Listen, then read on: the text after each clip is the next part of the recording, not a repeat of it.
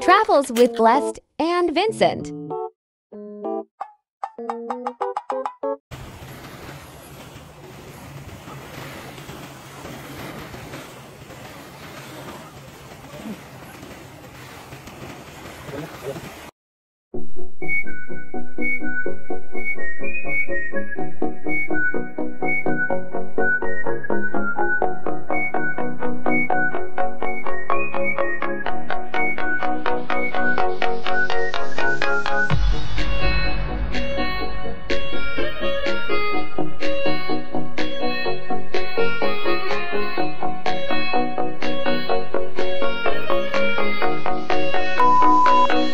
Hi guys!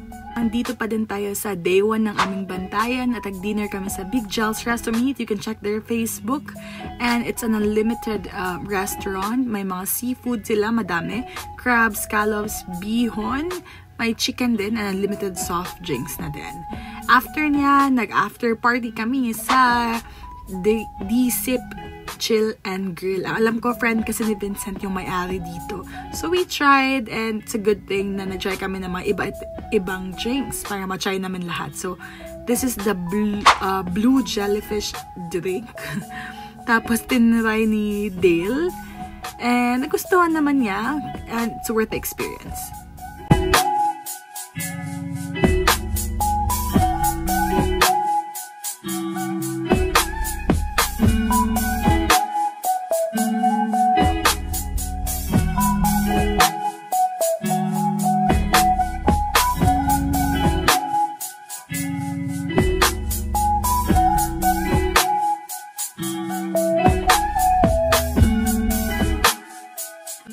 So yeah, cheers everyone! Minsan lang kami magsalo-salo ng mga inumin. Kaya cherish namin yung mga ganitong moments. And of course, may pa-video for the vlog. So ito na nga si Dale, tinan niya yung blue jellyfish drink. Nasira yung mukha niya. Nagustuhan niya. Sabi nga niya, worth the experience. And it's a good thing at least panibagong drink yung inumin. So here's how it looks like again.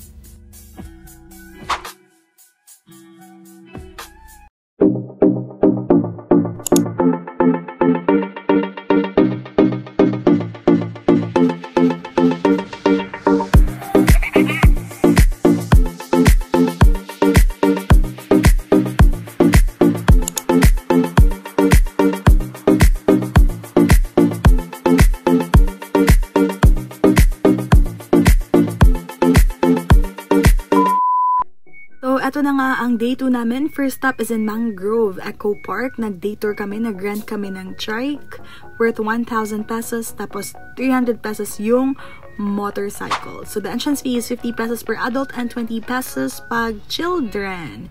Dito na din kami nag-lunch since ito yung first stop and almost lunchtime na siya. So ito yung mga kinain namin.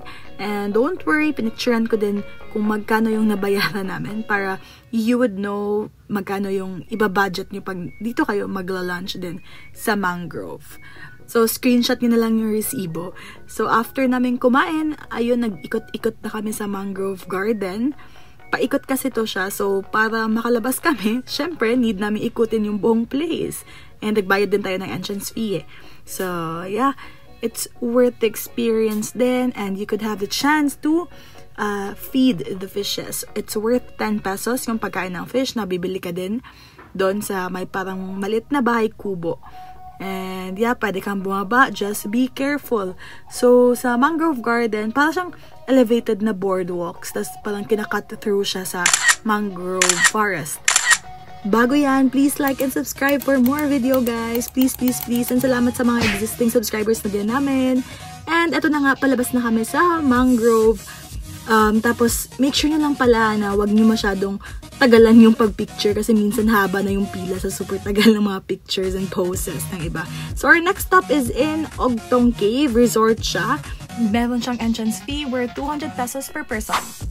May pool siya, may dagat, tsaka of course yung Ogtong Cave mismo. Gusto kong ipatry sa kanila ito kasi super crystal clear talaga yung tubig ng cave. And mas tip lang na mas maganda pag pumunta dito before lunch kasi sabi ng tour guide, konti pa yung tao. And of course, makaka-picture ka ng walang mga tao sa likuran mo. And peaceful din. So, yeah, that's the Ogtong Cave. Most likely, andito lang kami sa cave. Kasi malamig yung tubig and ayaw din nilang mainitan dun sa dagat. Pero si Papa, most likely nasa dagat talaga siya always kasi pinipili niya yung beach compared sa cave mismo. And I think worth it din yung 200 pesos na entrance fee. Kasi tatlo na yung choices mo sa loob eh. Yung pool ng dagat tsaka yung cave nga mismo.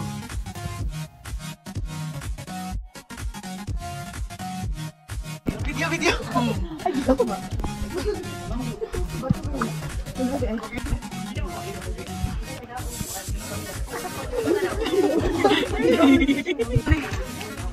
Video ka nila. Langoy lang. Gusto ka.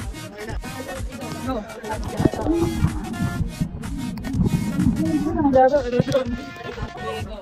2, 3, go.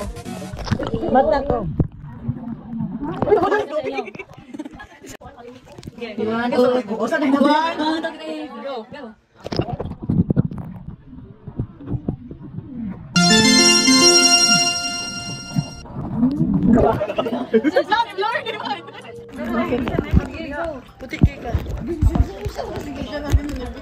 Gia. 1, 2, 3. Nakuha ko bato.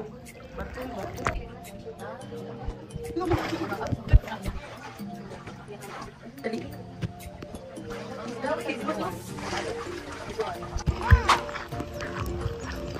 No.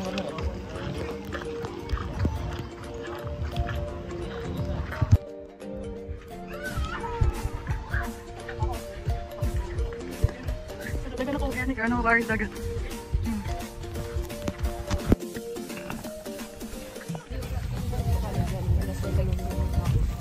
May baba pa yung sabo.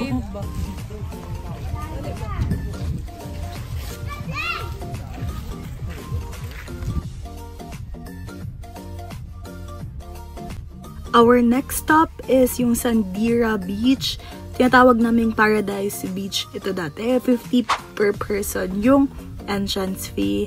And konti na lang yung lalakaran compared before kasi sila pa yung daan. And ngayon super okay na yung daan. And yun na nga, super ganda ng beach nito kasi white na white yung sand. And mainit nga lang kasi walang mga kubo, mga trees lang yung lalagyan ng mga gamit tsaka yung malalaking bato.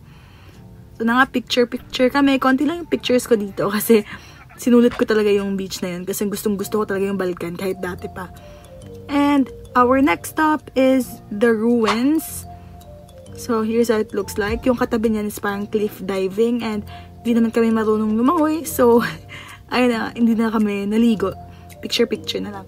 May street food sa gilid so kumain muna kami ng snacks. And yeah, ito nga yung the ruins after namin kumain ng kwek-kwek and tempura. So here's how it looks like. And that's it for our day 2 tour trip dito sa Bantayan. Thanks for watching, guys. Like and subscribe for more travel tips. Thanks for watching. Bye-bye!